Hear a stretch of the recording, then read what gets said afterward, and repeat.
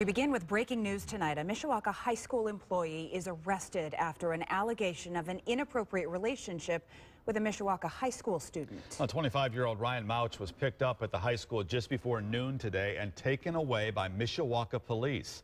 WSBT's James Fillmore is at the live desk. And James, no criminal charges have been filed yet. Yeah, Rick, but he was arrested on suspicion of sexual misconduct with a minor, vicarious sexual gratification, and solicitation of a child. School City of Mishawaka says Mouch has been suspended without pay pending the investigation by police. The 25-year-old is also a part-time assistant baseball coach at Holy Cross College. A spokesperson for Holy Cross says it has also suspended Mouch without pay. Now, Mouch is now at the St. Joseph County Jail, and we're told the Special Victims Unit will be handling the investigation. The St. Joseph County Prosecutor's Office will review reports, and then it has 48 hours to make a decision about charges.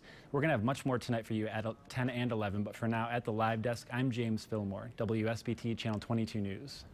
Well, some Elkhart Elementary School